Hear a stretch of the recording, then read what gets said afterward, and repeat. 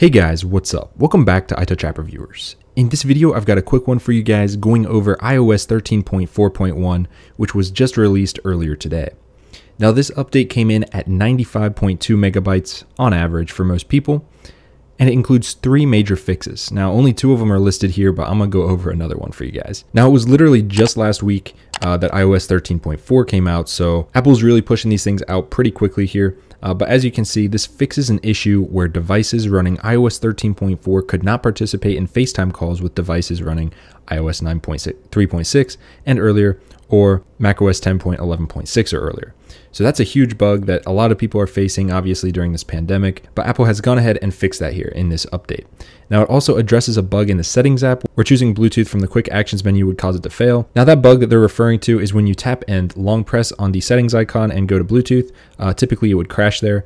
It's not doing that anymore. So those are 2 bug fixes, but you guys know I said that there were 3, and the third one is actually huge for me because I noticed this way back, and that is when you're updating an app, before it would not show you this icon with the loading symbol. You'd have to actually go into the folder and see which app was updating, but they fixed it to where if you're updating an app in one of these folders, the actual whole folder icon will show the loading symbol and show you how far along it is. So that is a huge plus that they have finally fixed that. I swear it's been over a month that glitch has been happening, and it really bothers me a lot for some reason. Not really sure why, but it did. Now, I know for a fact that a lot of you guys are gonna ask, how's the performance and how's the battery life? Well, if we head into settings here, scroll down to battery, check on my battery health. First of all, still at 99%, looking pretty good.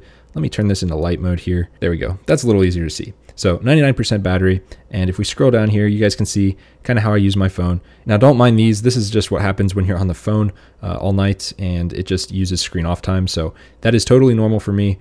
Nothing to be alarmed there. Now, last 10 days, you guys can see some days I average a lot of screen on time, some days not so much, but battery life overall has been really good for me. I do charge throughout the day. I charge whenever I can. So I highly recommend you guys kind of adopt that strategy as well. I'll probably make a new battery tips video just going over everything that I've learned.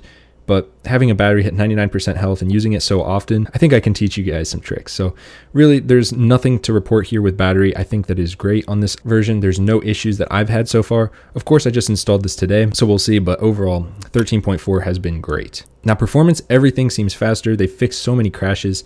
This is just a really stable version overall. I highly recommend everyone in the public update to this. Now, if you remember my last video going over iOS 13.4, I said maybe hold off, but I ran some more tests, talked to a few other reviewers, and basically came to the conclusion that 13.4 was also safe and easily able for me to recommend to everyone. So if you're not on either of those, go ahead and update. There's no reason not to, unless you are planning to jailbreak. Yeah, I'm gonna put a poll on our community page. You guys can go vote in that, and I'm basically just going to keep asking you guys, how your experience has been so that I can compile those results into a video for you guys. And hey, you guys might even get a shout out if you leave a comment and let me know your experience. So that's all I got for this video, guys. If you liked it, hit it with a big thumbs up and subscribe, and I will see you guys in the next one. Peace.